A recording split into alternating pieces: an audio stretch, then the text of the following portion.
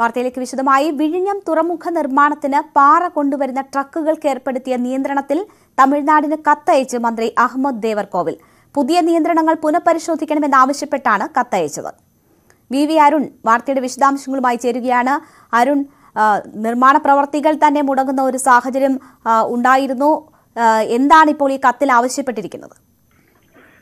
വിഴിഞ്ഞം തുറമുഖ നിർമ്മാണം പ്രതിസന്ധിയിലാകുന്ന ഒരു സാഹചര്യമായിരുന്നു. അന്താരാഷ്ട്ര തുറമുഖ നിർമ്മാണത്തിന് ആവശ്യമായ പാറ കൊണ്ടുവരുന്നതിന് ബന്ധപ്പെട്ട് തമിഴ്നാട് ചില നിയന്ത്രണങ്ങൾ ഏർപ്പെടുത്തിയിട്ടുണ്ട്. ഇത് പുനഃപരിശോധിക്കുമെന്ന് ആവശ്യപ്പെട്ടാണ് ഇപ്പോൾ തുറമുഖ വകുപ്പ് മന്ത്രി Ahmed Devarkovil Tamil Nadu mining and geology വകുപ്പ് മന്ത്രിക്ക് കത്തെഴുതിയിരിക്കുന്നത്. തമിഴ്നാട് ട്രാൻസ്പോർട്ട് കമ്മീഷൻ കഴിഞ്ഞ ദിവസം പുറത്തിറക്കിയ ഉത്തരവ് പ്രകാരം 28 മെട്രിക് ടൺ പാറ കയറ്റിയ 10 വീലുകളുള്ള ട്രക്കുകൾ മാത്രമേ സർവീസ് അനുവദിക്കൂ എന്നായിരുന്നു. ഈ നിബന്ധന പ്രകാരമായാൽ വിഴിഞ്ഞത്തേക്ക് പാറ കൊണ്ടുവരുന്നതിന് വലിയ തടസ്സമുണ്ടാകും. ഈ സാഹചര്യത്തിലാണ് സംസ്ഥാനത്തിന്റെ ഇടപെടൽ ഉണ്ടാകുന്നത്. ഇല്ലെങ്കിൽ സംസ്ഥാനം നേരത്തെ തീരുമാനിച്ച സമയത്ത് തുറമുഖ നിർമ്മാണം പൂർത്തിയാക്കാൻ കഴിയാതെ വരും. അതുകൊണ്ടാണ് സർക്കാർ ഈ രീതിയിൽ മന്ത്രി തന്നെ നേരിട്ട് കത്തയച്ചിരിക്കുന്നത്.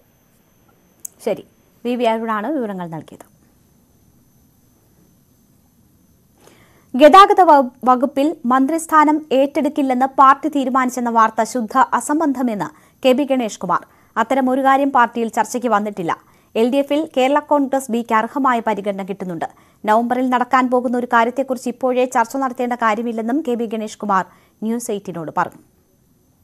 യാതൊരു കഴമ്പുമില്ല, അങ്ങനൊരു വിഷയം ചർച്ച ചെയ്തിട്ടില്ല. ഇപ്പോൾ മന്ത്രിയാകുന്നൊരു സാഹചര്യം നിലവിലില്ല. അപ്പൊ പിന്നെ അതിനെക്കുറിച്ച് ചർച്ച ചെയ്യേണ്ട കാര്യമില്ല. നമ്മളിപ്പോ കോട്ടയത്ത് വെള്ളപ്പൊക്കം ഉണ്ടെന്ന് എഴുതി കൊട്ടാരക്കരയിൽ വെച്ച് തന്നെ മുണ്ട് മടക്കി കുത്തേണ്ട കാര്യമില്ല. അങ്ങനെ ഒരു ആലോചനയില്ല. പാർട്ടിയുടെ സംസ്ഥാന എക്സിക്യൂട്ടീവ് കൂടിയിരുന്നു. അതിൽ ഈ വിഷയം ചർച്ച ചെയ്തിട്ടില്ല. ഞങ്ങൾ ചർച്ച ചെയ്ത വിഷയങ്ങൾ മണിപ്പൂരുമായി കാര്യങ്ങൾ, ഏകീകൃത സിവിൽ കോഡിൽ എടുക്കേണ്ട നിലപാടുകൾ, പിന്നെ പാർട്ടിയുടെ ആഭ്യന്തരമായ പ്രവർത്തനങ്ങളെ കുറിച്ചുള്ള ചർച്ചകളാണ്. അല്ലാതെ അതിനുശേഷം ഇടതുമുന്നണി യോഗം കൂടിയിരുന്നു. അവിടെ നമ്മൾ ഈ വക കാര്യങ്ങൾ സംസാരിച്ചിട്ടില്ല. ശരി, ഇപ്പോൾ രഞ്ജിത്ത് രാമചന്ദ്രൻ ഈ വാർത്തയുടെ വിശദാംശങ്ങളുമായി ചേരുകയാണ്. രഞ്ജിത്ത്, ഈ ഇപ്പോൾ പ്രചരിച്ച വാർത്ത പാടെ തള്ളുകയാണ് കെ ഗണേഷ് കുമാർ. ഒപ്പം ഒരുപക്ഷെ നേരത്തെയുള്ള തീരുമാനമനുസരിച്ച് മന്ത്രിസ്ഥാനം ഏറ്റെടുക്കാനുള്ള ഒരു സന്നദ്ധത കൂടി അദ്ദേഹം പ്രകടിപ്പിക്കുന്നു എന്ന് വേണമോ മനസ്സിലാക്കാൻ? തീർച്ചയായും രേണുക, അത് തന്നെയാണ്. കാരണം 2.5 വർഷം കഴിഞ്ഞ് ആന്റണി രാജുവിന് പകരക്കാരനായി കെ ഗണേഷ് കുമാർ ഇടത് മന്ത്രിസഭയിലേക്ക് വരുമെന്നുള്ള കാര്യം ഉറപ്പാണ്. ഇതുമായി ബന്ധപ്പെട്ടാണ് കഴിഞ്ഞ ദിവസങ്ങളിലൊക്കെയായി മാധ്യമങ്ങളിൽ ചില വാർത്തകൾ പ്രചരിച്ചിരുന്നത്. അത് ശുദ്ധ അസംബന്ധമെന്നാണ് കെ ഗണേഷ് കുമാർ പറയുന്നത്. കാരണം മറ്റൊന്നുമല്ല, ഈ വിഷയത്തിൽ ചർച്ച ചെയ്യാനുള്ള സമയമായിട്ടില്ല.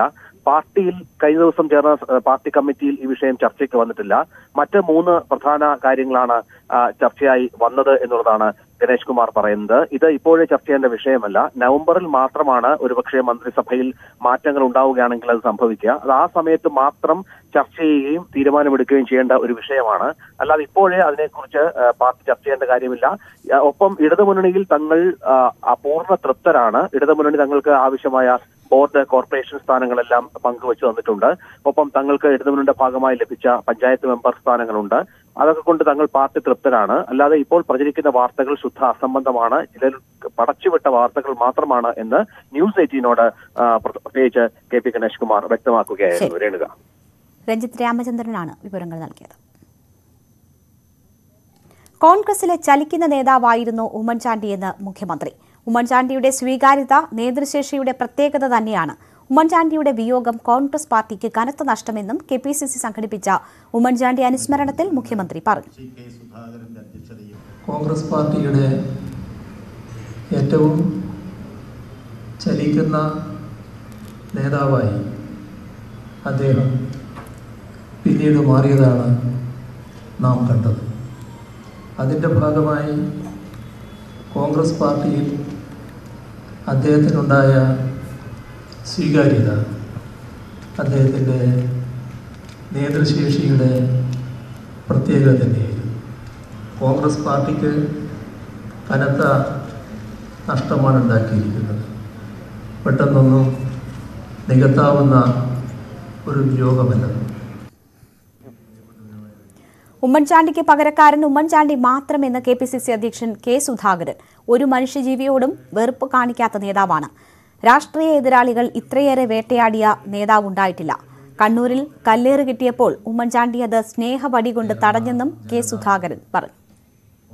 ഒരു പുരുഷായുസ് മുഴുവൻ ഓരോ ചില്ലിക്കാശും സ്വന്തം ജനത്തിനു വേണ്ടി ചിലവഴിച്ച് ശൂന്യമായ കൈകളുമായി മടങ്ങിയപ്പോൾ അദ്ദേഹത്തിന്റെ സമ്പാദ്യം ജനകോടികളുടെ മനസ്സിന്റെ ആദരവ് മാത്രമായിരുന്നു എന്ന് നിങ്ങൾ ഓർക്കണം. ഉമ്മൻചാണ്ടിയെ പോലെ രാഷ്ട്രീയ എതിരാളികൾ വേട്ടയാടിയ മറ്റൊരു രാജാവ് കേരളത്തിന്റെ ചരിത്രത്തിൽ ഉണ്ടായിട്ടില്ല. ഇത്രയും തരം താണ രീതിയിൽ തവണ തന്നെ അധിക്ഷേപിച്ചവർക്കെതിരെ ഒരിക്കൽ പോലും ഉമ്മൻചാണ്ടി മോശമായ രീതിയിൽ പ്രതികരിച്ചിട്ടില്ല എന്നതാണ് ഏറ്റവും വലിയ മഹത്വം. അതാണ് നമ്മുടെ പ്രിയങ്കരനായ നേതാവ്. വെറുപ്പിന്റെ പ്രചാരകരെ സ്നേഹം കൊണ്ട് നേരിട്ട രാഷ്ട്രീയ നേതാവായിരുന്നു ഉമ്മൻചാണ്ടി. എന്റെ ജില്ലയായ കണ്ണൂരിൽ വെച്ച് അന്ന് മുഖ്യമന്ത്രി ഉമ്മൻചാണ്ടിക്ക് കല്ലേറേറ്റ സംഭവം എനിക്ക് വലിയ ഞെട്ടലായിരുന്നു. കോൺഗ്രസ് പ്രവർത്തകരുടെ വികാരം കടൽത്തിര പോലെ ഇളകിമറിഞ്ഞപ്പോൾ ഉമ്മൻചാണ്ടി ഒരു സ്നേഹ വടിനീട്ടി അതിനെ തടഞ്ഞത് ഞാൻ ഓർക്കുന്നു. സാധാരണക്കാരുടെ ഹൃദയത്തിൽ ഇടം പിടിച്ച നേതാവായിരുന്നു ഉമ്മൻചാണ്ടി എന്ന് പ്രതിപക്ഷ നേതാവ് വി.ഡി. സതീശൻ അനുസ്മരിച്ചു. കണ്ണുകളിൽ കാരുണ്യത്തിന്റെ കനവും വിരൽത്തുമ്പുകളിൽ സാന്ത്വനത്തിന്റെ സ്പർശവുമായി നടന്നു നീങ്ങിയ വളരെ വളരെ വ്യത്യസ്തനായ ഒരാളായിട്ടാണ് എൻ്റെ മുന്നിൽ അദ്ദേഹം നിൽക്കുന്നത്. സാധാരണക്കാരൻ്റെ ഹൃദയത്തിൻ്റെ കവാടങ്ങൾ തുറന്ന് അതിനകത്ത് പ്രവേശിക്കാൻ അനായാസം കഴിഞ്ഞ ഒരു പൊതുപ്രവർത്തകനായിരുന്നു അദ്ദേഹം. അയ്യങ്കാളി ഹാളിൽ സംഘടിപ്പിച്ച അനുസ്മരണ സമ്മേളനം കേരളത്തിന്റെ സാമൂഹിക സാംസ്കാരിക മേഖലയുടെ പരിച്ഛേദമായി മാറി. ഉമ്മൻചാണ്ടി തന്റെ ആ സ്നേഹം കൊണ്ട് കേരളത്തെ കെട്ടി വരിഞ്ഞു മുറുക്കിയിരിക്കുകയാണ്. ആ സ്നേഹത്തിന് മുന്നിൽ രാഷ്ട്രീയമില്ല, മതമില്ല, ജാതിയില്ല, വർഗവർണ്ണ വ്യത്യാസമില്ല, എല്ലാവരും ഒന്നിച്ചിരിക്കുന്നു. ഈ സ്പിരിറ്റ് ഇത് നിലനിർത്തണം എന്നാണ് എനിക്ക് പറയാനുള്ളത്. അതുകൊണ്ട് ഈ വരുന്ന ഉമ്മൻചാണ്ടിക്ക് ശേഷമുള്ള ഈ ഉപതെരഞ്ഞെടുപ്പിൽ അത്രയും ഞാൻ പറയുന്നുണ്ട്. ഉപതെരഞ്ഞെടുപ്പിൽ ഉമ്മൻചാണ്ടിയുടെ പിൻഗാമിയായി ചാണ്ടിമൻ വരുമെന്നാണ് എല്ലാവരും പ്രതീക്ഷിക്കുന്നത്. ആ സമയത്ത് ഒരു തെരഞ്ഞെടുപ്പ് വിവാദമില്ലാതെ, തെരഞ്ഞെടുപ്പില്ലാതെ എങ്ങനെ ഉമ്മൻചാണ്ടിയോട് നമുക്കുള്ള സ്നേഹം, ആദരവ് പ്രകടിപ്പിക്കാൻ സാധിക്കും? ഡാൻ കുര്യൻ തയ്യാറാക്കിയ റിപ്പോർട്ടിലേക്ക്.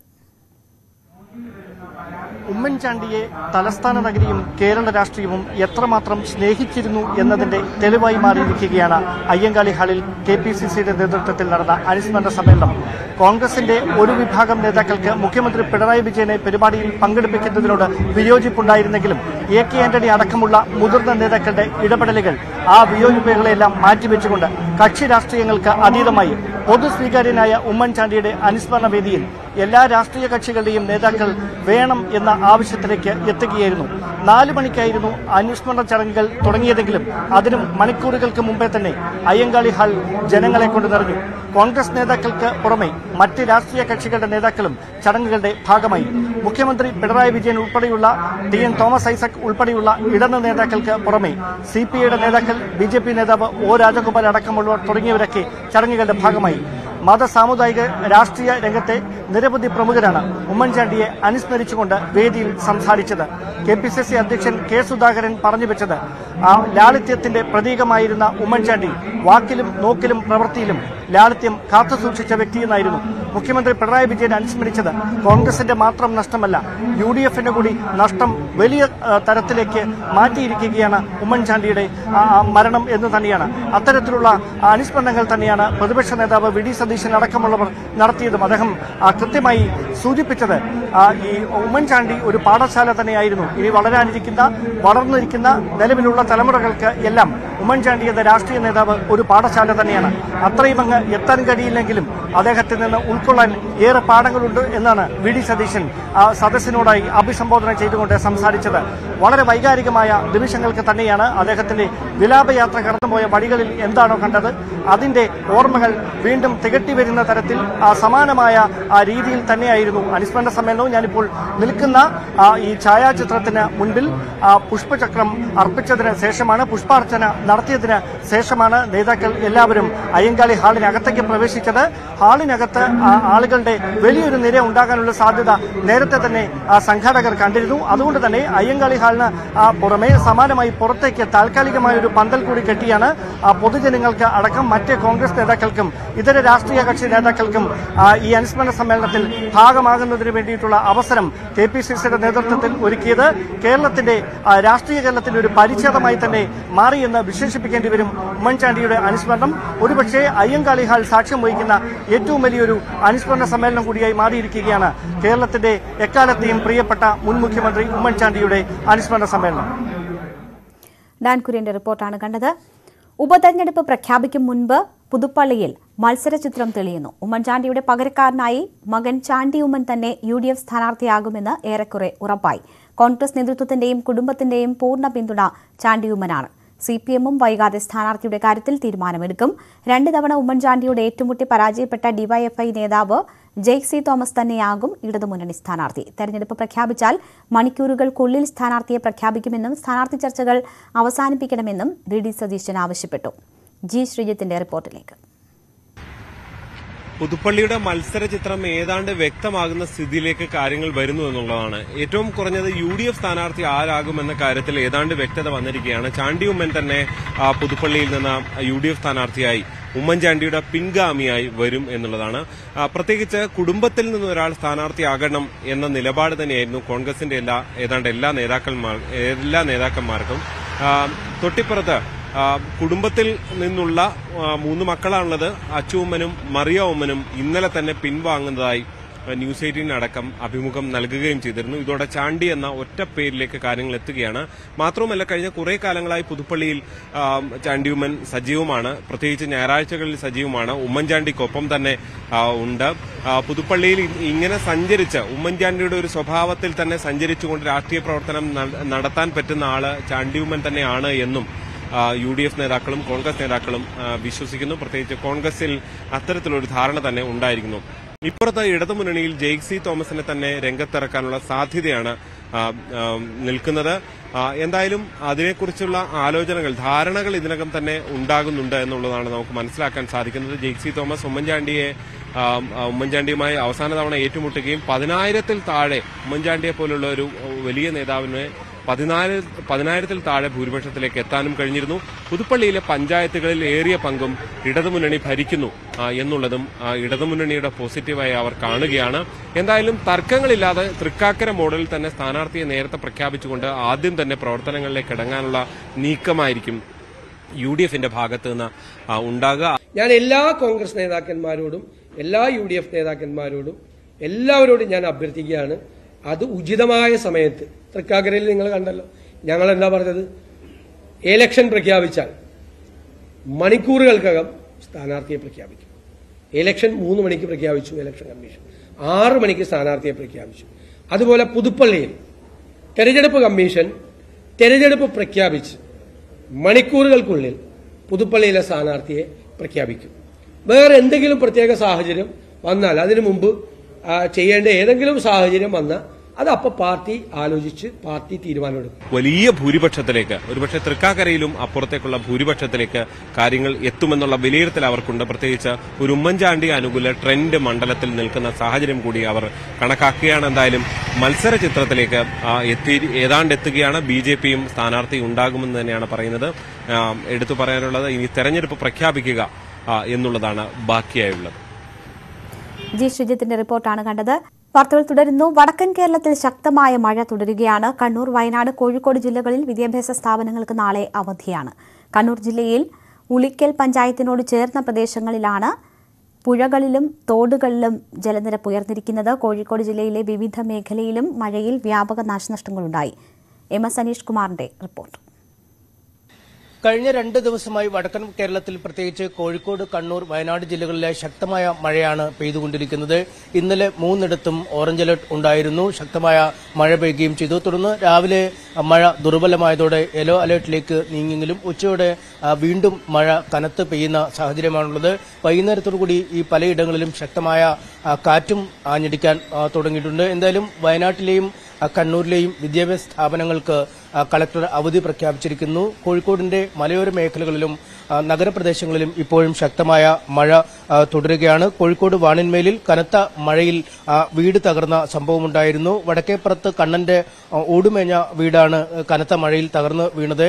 ഈ സംഭവം നടക്കുമ്പോൾ കണ്ണന്റെ പ്രായമായ അമ്മയും ഭാര്യ ചീരുവും സമീപത്തെ വീട്ടിലുണ്ടായതിനാൽ വലിയ അപകടമാണ് ഒഴിവായിരിക്കുന്നത്. വീടിന്റെ ഓടുമേഞ്ഞ മേൽക്കൂര പൂർണ്ണമായും തകർന്ന അവസ്ഥയിലാണുള്ളത്. ഒപ്പം ശക്തമായ കാറ്റിൽ മുക്കം ബസ് സ്റ്റാൻഡിലെ കടയുടെ മേൽക്കൂര പൂർണ്ണമായും തകർന്നു വീണിരിക്കുന്നു. റോഡിലേക്ക് തകർന്നു വീണ മേൽക്കൂര പിന്നീട് അഗ്നിശമന സേന എത്തിയാണ് മുറിച്ചു മാറ്റുകയും ചെയ്തു. ഒപ്പം ശക്തമായി ആഞ്ഞടിച്ച കാറ്റിൽ വീടിന്റെ ചുറ്റുമതിൽ ഇടിഞ്ഞു വീണും നാശനഷ്ടങ്ങൾ ഉണ്ടായിട്ടുണ്ട്. ഒരു കാറിന് കാര്യമായ തകരാർ പറ്റിയിരിക്കുന്നു. PC ആസാദിന്റെ വീടിന്റെ ചുറ്റുമതിലാണ് കാറിന് മുകളിലേക്ക് ഇടിഞ്ഞു വീണത്. പിന്നീട് അഗ്നിരക്ഷാ സേന സ്ഥലത്തെത്തി ഈ മതിൽ നീക്കം ചെയ്യുകയുണ്ടായി. ഒപ്പം കൊടിയത്തൂർ കാരക്കുറ്റി നെല്ലിക്കാപ്പറമ്പ് റോഡിലും ഇലക്ട്രിക് പോസ്റ്റുകൾ തകർന്നു വീണ് വലിയ നാശനഷ്ടം ഉണ്ടായിട്ടുണ്ട്. 9 ഇലക്ട്രിക് പോസ്റ്റുകളാണ് തകർന്നു വീണിരിക്കുന്നത്. സമീപത്ത് റോഡരികിൽ പാർക്ക് ചെയ്തിരുന്ന ഒരു ബൈക്കിന്റെ മുകളിലേക്കും ഇലക്ട്രിക് പോസ്റ്റുകൾ വീണിട്ടുണ്ട്. കണ്ണൂർ മേഖലയിലും ഇപ്പോഴും ശക്തമായ മഴ തുടരുകയാണ്. മലയോര മേഖലകളിലെ നദികളിൽ മലവെള്ളപ്പാച്ചിൽ രൂക്ഷമായി മാറിയിരിക്കുന്നു. ഉളിക്കൽ പഞ്ചായത്തിനോട് ചേർന്ന പ്രദേശങ്ങളിലാണ് ഈ പുഴകളിലും തോടുകളിലും ജലനിരപ്പ് ഇപ്പോഴും ക്രമാതീതമായി ഉയർന്നുകൊണ്ടിരിക്കുന്നത്. മണിക്കടവ്, വനത്തൂർ, വട്ടിയാംതോട് എന്നീ പ്രദേശങ്ങളിൽ പൂർണ്ണമായും വെള്ളം കയറിയ സാഹചര്യമുണ്ട്. മണിക്കടവ് പുഴയിലെ ചപ്പാത്തും കോളയാട് കടവ് പാലവും ഇതിനകം ജലപ്രവാഹത്തിൽ മുങ്ങിക്കഴിഞ്ഞിരിക്കുന്നു. വീടുകളിലും കടകളിലും വെള്ളം കയറിയിട്ടുണ്ട്. എന്തായാലും ആളപായം കാര്യമായി റിപ്പോർട്ട് ചെയ്യപ്പെട്ടിട്ടില്ല. കോഴിക്കോട്ട് നഗര പ്രദേശങ്ങളും മാവൂർ അടക്കമുള്ള ഇടങ്ങളിലും താഴ്ന്ന പ്രദേശങ്ങളിൽ കാര്യമായ വെള്ളക്കെട്ട് ഉണ്ടായിട്ടുണ്ട്. എന്തായാലും ഇന്ന് രാത്രിയും ശക്തമായ മഴ തുടരും എന്ന് തന്നെയാണ് കാലാവസ്ഥാ നിരീക്ഷണ കേന്ദ്രത്തിന്റെ മുന്നറിയിപ്പുണ്ടായിരിക്കുന്നത്. നാളെ ഈ ജില്ലകളിൽ യെല്ലോ അലർട്ടാണ്. പക്ഷേ ഈ ഉച്ചയോടുകൂടി ഒരുപക്ഷെ മഴ വീണ്ടും ശക്തമാകുന്നതിനുള്ള സാധ്യതകളും കാലാവസ്ഥാ നിരീക്ഷണ കേന്ദ്രം തള്ളിക്കളയുന്നില്ല. MS അനീഷ് കുമാറിന്റെ റിപ്പോർട്ടാണ് കണ്ടത്. കണ്ണൂർ ജില്ലയിലെ മലയോര മേഖലകളിലെ നദികളിൽ മലവെള്ളപ്പാച്ചിൽ. ഉളിക്കൽ പഞ്ചായത്തിനോട് ചേർന്ന പ്രദേശങ്ങളിലാണ് പുഴകളിലും തോടുകളിലും ജലനിരപ്പ് ഉയരുന്നത്. മണിക്കടവ്, വനത്തൂർ, വട്ടിയാംതോട് എന്നീ പ്രദേശങ്ങളിൽ വെള്ളം കയറി. മണിക്കടവ് പുഴയിലെ ചപ്പാത്തും കോളയാട് കടവ് പാലവും മുങ്ങി. വീടുകളിലും കടകളിലും വെള്ളം കയറിയിട്ടുണ്ട്. എവിടെയും ആളപായം റിപ്പോർട്ട് ചെയ്തിട്ടില്ല.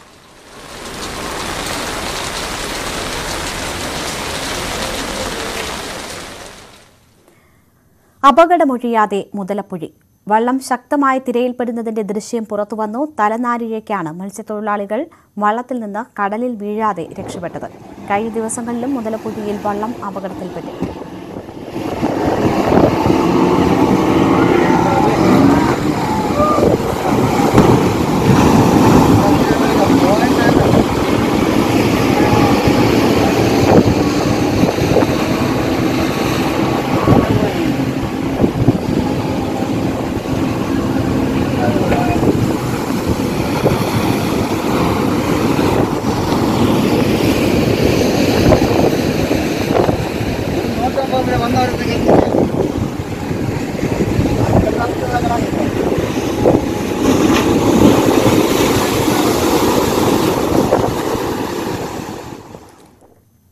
ഉത്തരേന്ത്യയിലും മഴക്കെടുതി അതിരൂക്ഷം. യമുന നദിയിലെ ജലനിരപ്പ് 206.44 ഓൾഡ് യമുന ബ്രിഡ്ജ് അടച്ചു. ഹിമാചലിൽ മഴക്കെടുതിയിൽ 5 പേർ മരിച്ചു.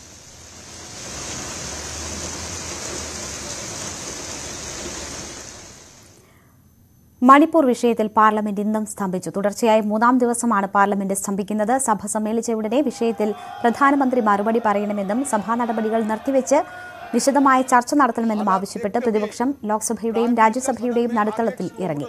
ഇതേ തുടർന്ന് ഇരുസഭകളും ആദ്യം 12 മണിവരെയും പിന്നീട് 2 മണിവരെയും നിർത്തിവെച്ചു.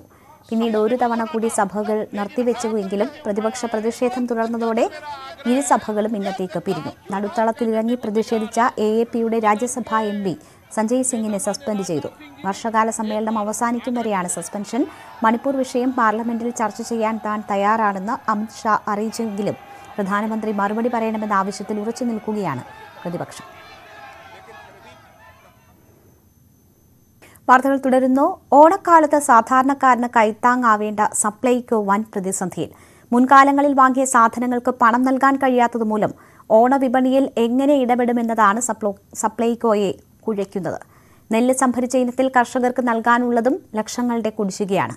കടമെടുത്ത് സാമ്പത്തിക പ്രതിസന്ധി പരിഹരിക്കാൻ ശ്രമിച്ചെങ്കിലും ബാങ്ക് കൺസോർഷ്യം വായ്പ നൽകാൻ തയ്യാറായിട്ടില്ല.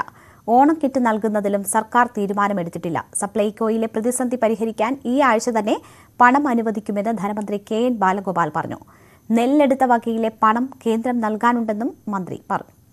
അങ്ങനല്ല, ഓണത്തിന് കോവിഡ് സമയത്ത് ഇത് തീരുമാനം ഫൈനൽ അനൗൺസ് ചെയ്തിട്ടില്ല. എന്നാലും ഓണത്തിന്റെ സമയം, കോവിഡിന്റെ സമയത്തും അതിനടുത്ത് തൊട്ടു പിന്നാലെ വന്ന സമയത്തും കൊടുത്തതുപോലെ ഈ വർഷം നിങ്ങൾ ആരും അങ്ങനെ പ്രതീക്ഷിക്കുന്നില്ല. എന്നാലും അതിനു മുമ്പ് അങ്ങനെ ഓണക്കിറ്റില്ല. പക്ഷേ ഇപ്രാവശ്യം ഓണക്കിറ്റ് കൊടുക്കുന്നുണ്ട്. കൊടുക്കുന്നതിനെ പറ്റിയുള്ള ഫൈനൽ തീരുമാനം എടുത്തിട്ടില്ല. സാധാരണ എല്ലാവർക്കും ഓണക്കിറ്റ് കൊടുക്കാന്നുള്ള മുമ്പുള്ള രീതിയല്ല. ഏതായാലും ഓണക്കാലം നന്നായിട്ട് മുന്നോട്ട് കൊണ്ടുപോകാനുള്ള എല്ലാ ശ്രമത്തിലുമാണ് ഞങ്ങൾ. എന്തായാലും ഓണത്തിന് ഒരു 3-4 ആഴ്ച ഉണ്ട്, നന്നായിട്ട് 3 ആഴ്ച ഉണ്ട്. സംസ്ഥാനത്ത് വിലക്കയറ്റം രൂക്ഷമെന്ന് പ്രതിപക്ഷ നേതാവ് VD സതീശൻ കുറ്റപ്പെടുത്തി. വിപണി ഇടപെടൽ നടക്കാത്തതിനാൽ ജനജീവിതം ദുസ്സഹമാകുന്നു.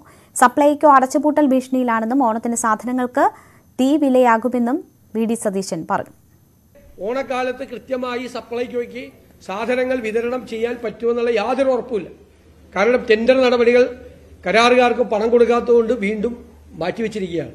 അത് ഇനിയും വൈകിപ്പോകും. ഇത്രയും രൂക്ഷമായ സ്ഥിതിയാണ് സംസ്ഥാനത്ത് നിലനിൽക്കുന്നത്. അതുകൊണ്ട് അടിയന്തരമായി സർക്കാർ ജനങ്ങൾ പൊറുതിമുട്ടുന്ന, ജീവിതം ദുരിതപൂർണമായി മാറിയിരിക്കുന്ന സാധാരണക്കാരെ രക്ഷിക്കാൻ വേണ്ടിയിട്ടുള്ള അടിയന്തരമായ നടപടികൾ സ്വീകരിച്ചില്ലെങ്കിൽ UDF നേരത്തെ പ്രഖ്യാപിച്ച സമരപരിപാടികൾ കൂടുതൽ രൂക്ഷമാക്കാൻ വേണ്ടിയിട്ടുള്ള തീരുമാനമാണ് ഞങ്ങൾ എടുത്തിരിക്കുന്നത്. നടിയെ ആക്രമിച്ച ദൃശ്യങ്ങൾ അടങ്ങിയ മെമ്മറി കാർഡ് കോടതിയുടെ കസ്റ്റഡിയിലിരിക്കെ പരിശോധിച്ചതിൽ ഹൈക്കോടതി മേൽനോട്ടത്തിൽ അന്വേഷണം വേണമെന്ന അതിജീവിതയുടെ ഹർജിയിൽ ഹൈക്കോടതിയിൽ വാദം തുടങ്ങി. വിചാരണ നീട്ടിക്കൊണ്ടുപോകാനാണ് നടി ശ്രമിക്കുന്നതെന്ന് നടൻ ദിലീപ് വാദിച്ചു. എന്നാൽ മെമ്മറി കാർഡ് പരിശോധിച്ചതിൽ അന്വേഷണം വേണമെന്ന് DGPയും വാദിച്ചു. ഡാനിപോളിന്റെ റിപ്പോർട്ട്.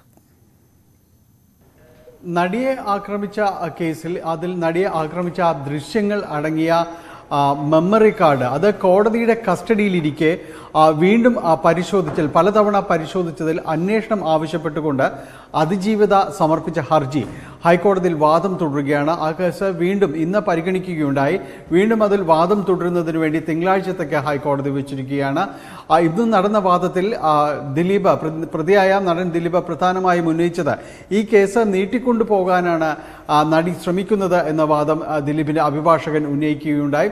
അതോടൊപ്പം ഡയറക്ടർ ജനറൽ പ്രോസിക്യൂഷൻ പ്രധാനമായും പറയുന്നത് ഇതിൽ കൃത്യമായ രീതിയിൽ തന്നെ ഇതുമായി ബന്ധപ്പെട്ടുകൊണ്ട് അന്വേഷണം വേണം. അതായത് ഈ മെമ്മറി കാർഡ് അത് ആവർത്തിച്ച് പരിശോധിച്ചത് സംബന്ധിച്ച് അത് കോടതിയുടെ കസ്റ്റഡിയിലിരിക്കെ തന്നെ പരിശോധിച്ചു എന്നൊരു ആക്ഷേപമാണ് ഉയരുന്നത്. അതുകൊണ്ട് തന്നെ ഇത് ഗുരുതരമായ ഒരു കാര്യമാണ്. അത് എന്ത് സാങ്കേതികത്വം പറഞ്ഞാലും അത് പരിശോധിച്ച് തന്നെയാണ് അത് ഉറപ്പിക്കേണ്ടത്. എങ്ങനെയാണ് ഇത് സംഭവിച്ചു എന്നതടക്കമുള്ള കാര്യങ്ങളിൽ കൃത്യമായ രീതിയിലുള്ളൊരു പരിശോധന വേണമെന്ന് തന്നെയാണ് ഡയറക്ടർ ജനറൽ പ്രോസിക്യൂഷൻ ആവശ്യപ്പെടുകയും ചെയ്തത്.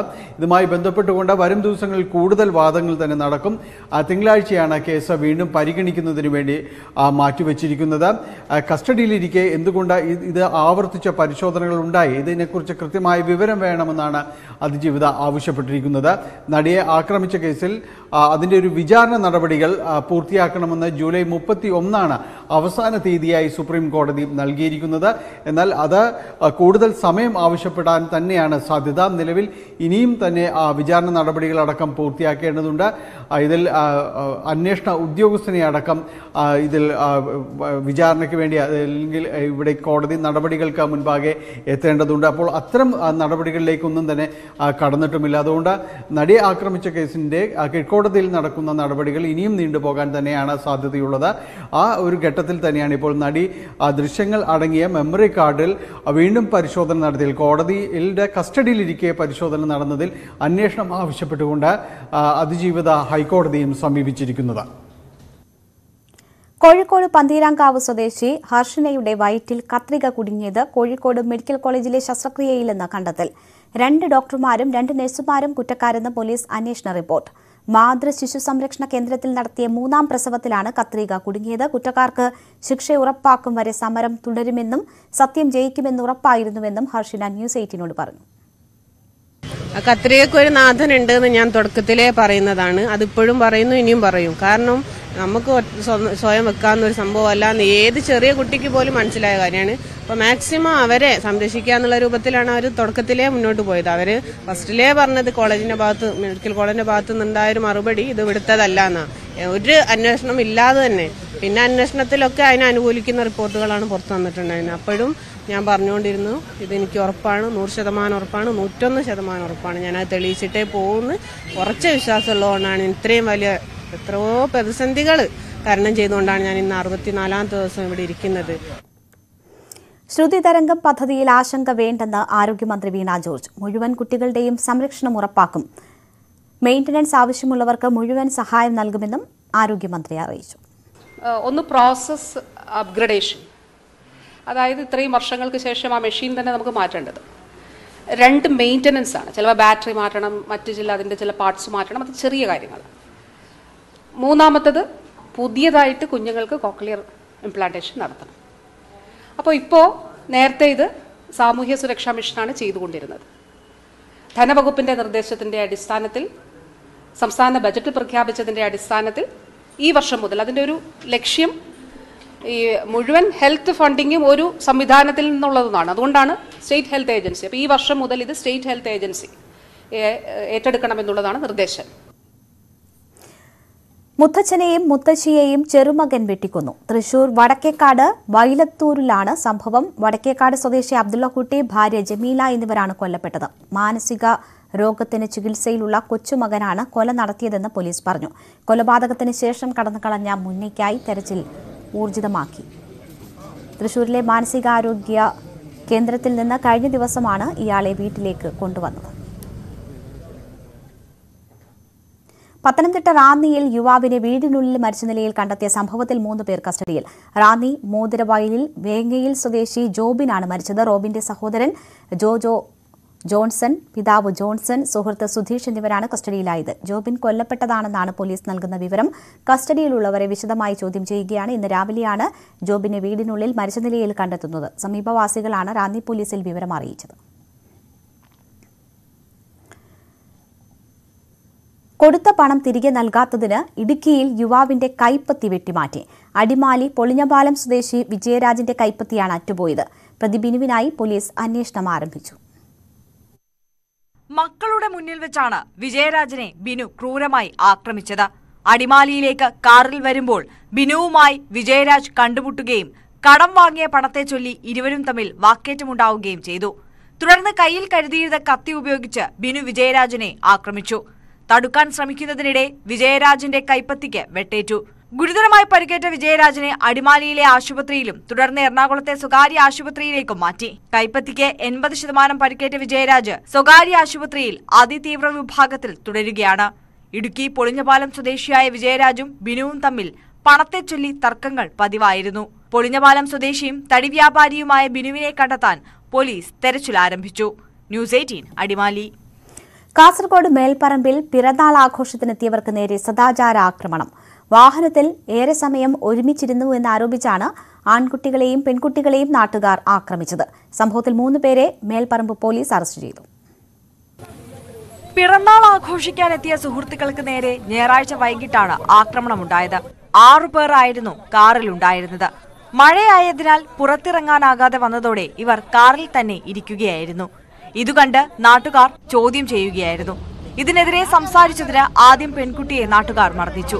ഇത് ചോദ്യം ചെയ്തതോടെ മുന്നിലിരുന്ന ആൺകുട്ടിയെയും സംഘം മർദ്ദിക്കുകയായിരുന്നു. വാക്കേറ്റം സംഘർഷാവസ്ഥയിലെത്തിയതോടെ പോലീസ് സ്ഥലത്തെത്തി.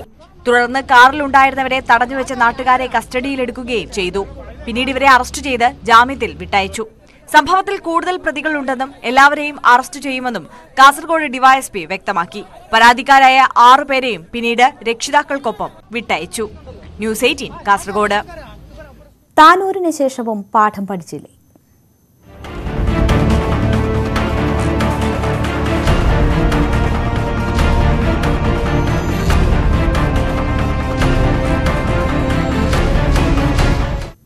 താനൂർ ബോട്ട് അപകടത്തിന് പിന്നാലെ സംസ്ഥാനത്ത് ബോട്ടുകളിൽ സുരക്ഷ ശക്തമാക്കിയിരുന്നു. വ്യാപകമായ പരിശോധനകളും നടന്നു. ബോട്ടപകടമുണ്ടായി 2 മാസം പിന്നിടുമ്പോൾ എന്താണ് സാഹചര്യം? കോട്ടയം കുമരകത്തെ ഗതാഗത ബോട്ടുകളിൽ ന്യൂസ് 18 നടത്തിയ അന്വേഷണത്തിലേക്ക്.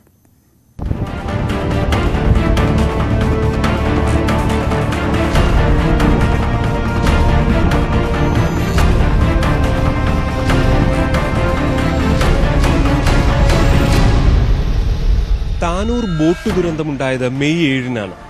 ഇതിന് ഒരു ദിവസം കഴിഞ്ഞ മെയ് 9-ന് ഞങ്ങൾ കുമരകത്തെ ഈ ബോട്ട് ജെട്ടിയിലെത്തി. മുൻപ് വലിയ ദുരന്തമുണ്ടായ ഈ സ്ഥലത്തെ സുരക്ഷാ ക്രമീകരണങ്ങൾ എന്തെന്ന് പരിശോധിക്കാനായിരുന്നു ഞങ്ങൾ എത്തിയത്.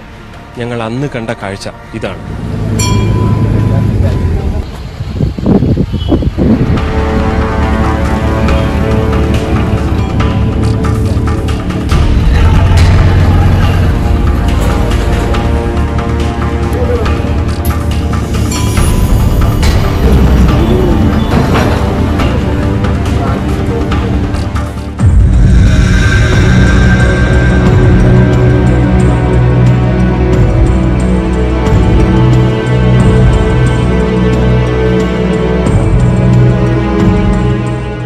കുമരകം ബോട്ട് ദുരന്തത്തിന്റെ സ്മരണം നിലനിർത്തുന്നതിനു വേണ്ടിയാണ് കുമരകത്തെ ഈ ബോട്ട് ജെട്ടിയിൽ ഈ ദുരന്ത സ്മാരകം നിർമ്മിച്ചത്. ദുരന്തത്തിന്റെ ഓർമ്മകൾ ഈ നാട്ടിലെ മനുഷ്യരിൽ നിന്ന് ഇപ്പോഴും മാറിപ്പോയിട്ടില്ല. അതുകൊണ്ട് തന്നെ താനൂർ ബോട്ട് ദുരന്തം ഉണ്ടായതിന്റെ തൊട്ടൊരു ദിവസം മാത്രമല്ല, 1.5 മാസത്തിന് ശേഷവും ഞങ്ങൾ ഇവിടെ എത്തി. അപ്പോൾ കണ്ട കാഴ്ചകൾ ഇതാണ്.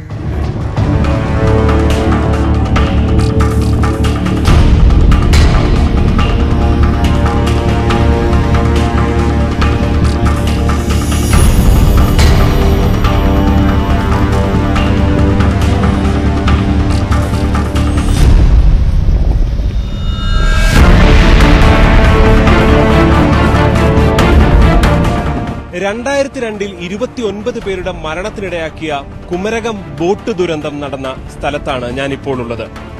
ഇതുവഴിയാണ് ഈ ബോട്ട് കടന്നുപോയിക്കൊണ്ടിരിക്കുന്നത്. വർഷങ്ങൾ പിന്നിടുമ്പോഴും യാതൊരു സുരക്ഷാ മാനദണ്ഡങ്ങളും ഇല്ലാതെ ഈ ബോട്ടുകൾ സഞ്ചാരം തുടരുകയാണ്. പെട്ടെന്ന് ദുരന്തങ്ങൾ ഉണ്ടാകുമ്പോൾ ഒന്ന് ഉണർന്നു പ്രവർത്തിക്കുന്നു എന്നതിനപ്പുറത്തേക്ക് അധികൃതർക്ക് യാതൊരു ആത്മാർത്ഥതയും ഇല്ല എന്നുകൂടിയാണ് ഇവിടെ വ്യക്തമാകുന്നത്. Emmanuel തോമസിനൊപ്പം G Sreejith, news 18 Kumarakom. ഇനി മറ്റു ചില വാർത്തകൾ ചുരുക്കത്തിൽ. ലീഗ് ഉൾപ്പെടുന്ന മുസ്ലിം കോർഡിനേഷൻ കമ്മിറ്റിയുടെ ക്ഷണം സ്വീകരിച്ച CPM ജനങ്ങളെ വിഭജിക്കാനുള്ള നീക്കത്തിനെതിരായ ഏത് പരിപാടിയിലും പങ്കെടുക്കുമെന്ന് CPM നേതൃത്വം. KSRTC ജീവനക്കാരുടെ ശമ്പള കാര്യത്തിൽ സർക്കാർ നൽകാമെന്ന് പറഞ്ഞ സഹായം നൽകുമെന്ന് ധനമന്ത്രി KN ബാലഗോപാൽ. ശാശ്വതമായ പരിഹാരം അതത് പ്രസ്ഥാനങ്ങൾ ശക്തിപ്പെട്ടാൽ മാത്രമേ നടക്കുകയുള്ളൂവെന്നും ധനമന്ത്രി. +1 പ്രവേശന പ്രതിസന്ധി തീർക്കാൻ 97 ബാച്ചുകൾ കൂടി അനുവദിക്കണമെന്ന് വിദ്യാഭ്യാസ വകുപ്പ്. ശുപാർശ വിദ്യാഭ്യാസ വകുപ്പ് മുഖ്യമന്ത്രിക്ക് കൈമാറി. ശുപാർശയിൽ അടുത്ത മന്ത്രിസഭാ യോഗത്തിൽ തീരുമാനമുണ്ടാകും. കേരള സർക്കാരിന്റെ ഈ വർഷത്തെ തിരുവോണം ബമ്പർ ഭാഗ്യക്കുറി പ്രകാശനം ചെയ്തു. ധനമന്ത്രി KN ബാലഗോപാലാണ് പ്രകാശനം നിർവഹിച്ചത്. 25 കോടി രൂപയാണ് ഒന്നാം സമ്മാനം. 20 പേർക്ക് ഓരോ കോടി വീതമാണ് രണ്ടാം സമ്മാനം. ഗ്യാൻവാപി മസ്ജിദിലെ സർവേ തടഞ്ഞ് സുപ്രീംകോടതി. ആർക്കിയോളജിക്കൽ സർവേ ഓഫ് ഇന്ത്യ ആരംഭിച്ച പരിശോധന മറ്റന്നാൾ വൈകിട്ട് 5 മണി വരെയാണ് സുപ്രീംകോടതി തടഞ്ഞത്. ഇനി ഇന്നത്തെ സ്വർണം, വെള്ളി, പ്ലാറ്റിനം നിരക്കുകൾ. അരഗൻസ് റോയൽ ജ്വല്ലറി ഇന്നത്തെ സ്വർണ്ണവില ബ്രോട്ട് യു ബൈ അനധികൃത വിൽപ്പനക്കാരിൽ നിന്നും സ്വർണം വാങ്ങി ഇനി ആരും വഞ്ചിതരാവരുത്. Arrogance royal jewellery, Kunnamkulam. സ്വർണം ഗ്രാമിന് 5505 രൂപ, പവന് 44,040 രൂപ, വെള്ളി ഗ്രാമിന് 80 രൂപ, കിലോയ്ക്ക് 80,000 രൂപ, പ്ലാറ്റിനം ഗ്രാമിന് 3442 രൂപ. അരഗൻസ് റോയൽ ജ്വല്ലറി ഇന്നത്തെ സ്വർണ്ണവില ബ്രോട്ട് യു ബൈ അനധികൃത വിൽപ്പനക്കാരിൽ നിന്നും സ്വർണം വാങ്ങി ഇനി ആരും വഞ്ചിതരാവരുത്. Arrogance royal jewellery, Kunnamkulam. കേരളത്തിലെ സാമ്പത്തിക വ്യവസ്ഥിതിയെക്കുറിച്ച് EMS അക്കാദമിയിൽ നടന്നുവന്ന ധനകാര്യ സെമിനാർ സമാപിച്ചു. കേരളത്തെ ശ്വാസം മുട്ടിക്കുന്ന കേന്ദ്ര ധനകാര്യ ഇടപെടൽ പുനഃപരിശോധിക്കണമെന്ന് ധനമന്ത്രി KN ബാലഗോപാൽ പറഞ്ഞു. AKG പഠന ഗവേഷണ കേന്ദ്രം 2024 സംഘടിപ്പിക്കുന്ന 5ാമത് അന്താരാഷ്ട്ര കേരള പഠന കോൺഗ്രസിന് മുന്നോടിയായാണ് സെമിനാർ സംഘടിപ്പിച്ചത്. AKG പഠന ഗവേഷണ കേന്ദ്രത്തിന്റെയും കാട്ടായിക്കോണം B. ശ്രീധർ പഠന ഗവേഷണ കേന്ദ്രത്തിന്റെയും ആഭിമുഖ്യത്തിലായിരുന്നു സെമിനാർ. നിരവധി വിദേശ വിദ്യാർത്ഥികളാണ് പങ്കെടുത്തത്. കേരളത്തിലെ ഗൃഹോപകരണ വിപണന മേഖലയായ പിട്ടാപ്പിള്ളിൽ ഏജൻസീസിന്റെ പുതിയ ഷോറൂം തിരൂരങ്ങാടി കക്കാടിൽ പ്രവർത്തനം ആരംഭിച്ചു. കഴിഞ്ഞ 34 വർഷക്കാലമായി പ്രവർത്തിക്കുന്ന പിട്ടാപ്പിള്ളിൽ ഗ്രൂപ്പിന്റെ 70ാമത്തെ ഷോറൂമാണ് കക്കാട് ഉദ്ഘാടനം ചെയ്തത്. തിരൂരങ്ങാടി നഗരസഭാ ചെയർമാൻ KP മുഹമ്മദ് കുട്ടി ഉദ്ഘാടനം നിർവഹിച്ചു. നഗരസഭാ കൌൺസിലർമാരായ PP Habib Basheer, Iqbal Kallingal, Sujini മുളമുക്കിൽ, Beeran Haji, block panchayat vice president Majeed Haji, Baburaj, Pittappillil group managing director Peter Paul, director Kiran Varghese, general manager AJ Thankachan തുടങ്ങിയവർ സംസാരിച്ചു. ഫാദർ ജോസഫ് കളത്തിൽ ആശീർവാദ കർമ്മം നിർവഹിച്ചു. ഉദ്ഘാടനത്തോടനുബന്ധിച്ച് ഗൃഹോപകരണങ്ങൾക്ക് വിവിധ ഓഫറുകൾ ഒരുക്കിയിട്ടുണ്ട്. പിട്ടാപ്പിള്ളിയുടെ ഏത് ഷോറൂം സന്ദർശിക്കുന്നവർക്കും വിസിറ്റ് ആൻഡ് വിൻ ഓഫറിലൂടെ നിരവധി സമ്മാനങ്ങൾ നേടാൻ അവസരമുണ്ട്. ഓണത്തെ വരവേൽക്കാനായി ഓണത്തിന് മുൻപായി തന്നെ പിട്ടാപ്പിള്ളിയിൽ ഓണം ഓഫറുകളും തുടങ്ങി. ഗൃഹോപകരണ വിതരണ രംഗത്ത് കഴിഞ്ഞ 34 വർഷമായി കസ്റ്റമേഴ്സിന്റെ പ്രീതി സമ്പാദിച്ചുകൊണ്ട് മാത്രമാണ് ഞങ്ങൾക്ക് എല്ലാ സീസണിലും പുതിയ പുതിയ ബ്രാഞ്ചുകൾ തുടങ്ങാനും അത് കൂടുതൽ അഭിവൃദ്ധിപ്പെടുത്താനും സഹായിക്കുന്നത്. മലപ്പുറം ജില്ലയിലെ 7ാമത്തെ ഷോറൂമും കേരളത്തിലെ 69ാമത് ഷോറൂമാണ്. ഇനിയും ഷോറൂമുകൾ വരുന്നുണ്ട്. ഓണത്തോടനുബന്ധിച്ചും ഓരോ സീസണിലും പ്രത്യേക പദ്ധതികൾ, ഗിഫ്റ്റ്, സമ്മാനങ്ങൾ, price pack, cash back, lucky draw, അങ്ങനെ നിരവധി ഓഫറുകൾ സപ്ലൈ ചെയ്തുകൊണ്ടാണ് കസ്റ്റമേഴ്സിനെ ഞങ്ങൾ കൂടെ നിർത്തുന്നത്. വേൾഡ് ബോക്സിംഗ് കൌൺസിലിന്റെ ജീവകാരുണ്യ വിഭാഗമായ WBC കെയർ ഇന്ത്യ റീജിയന്റെ നേതൃത്വത്തിൽ കേരളത്തിൽ ബോക്സിംഗ് അക്കാദമികൾ ആരംഭിക്കും.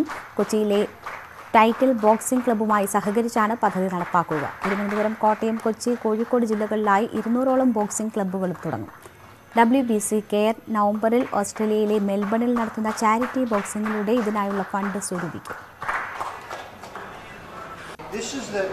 Something I got to see. I was in the police force and I saw these young people going down the wrong path. And the great thing about boxing, when the kids think they're tough and they go with the boxer, they realise they're not that tough. And then they get that leadership to make sure they go down the right path. And again, under my government back in Australia, we committed nearly $120 million for young people to make sure they don't go down the wrong path and get into trouble. But WBC Cares, our goal is to empower even the weakest and neediest of people, particularly children. Something so important. WBC Cares, Angels Army made up of the finest champions, provides others with skills they need in life to move forward with courage and strength. Ernakulam മാരിറ്റിൽ വെച്ച് നടന്ന ചടങ്ങിൽ Houllier മുൻ മന്ത്രിയും MPയുമായ Jason would, WBC care India ambassador Roshan Nathaniel, Hibi Eden MP, രാജ്യാന്തര promoter Dustin Paul Rosario, Olympian Manoj Kumar, WIBA ലോക champion Urvashi Singh തുടങ്ങിയവർ പങ്കെടുത്തു. വാർത്തകൾ വിശദമായി പൂർണ്ണമാകുന്നു. നമസ്കാരം.